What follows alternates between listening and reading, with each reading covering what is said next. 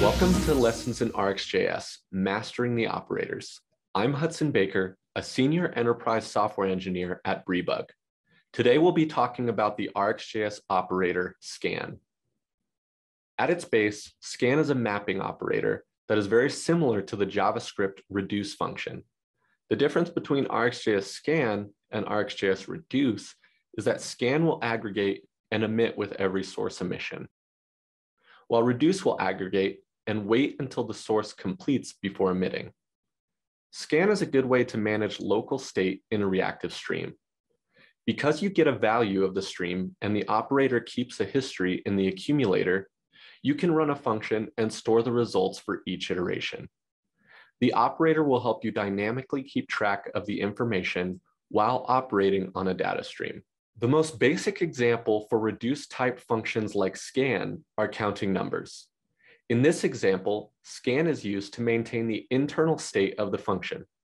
Each incoming number is added to the accumulator to create a total of the values from the source observable. Notice how scan emits a value on every calculation.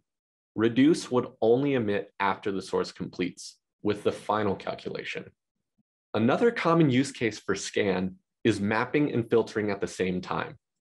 For example, I can take an array of animals and map them into an object that returns a corresponding number for each animal within the stream. Using scan to aggregate the animals in this stream simplifies the code with a reactive solution. A declarative solution would be naming external variables from the function to keep track of the state of the list. In this reactive solution, the code to aggregate the animals is contained within the stream.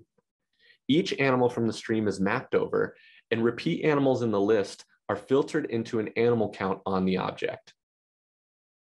In your code, it's important to choose the right tool for the job. If you're just trying to remove repeats in a list, then distinct would be a better choice. If you need to find something, choose filter. Only scan if you need to keep track of the local state. If you don't want every source emission to produce a result, then go ahead and use rxjs reduce. I hope these examples of the scan operator will add value to managing local state in your applications. Please make sure to check out some of the other lessons in RxJS. I'll see you in the next video.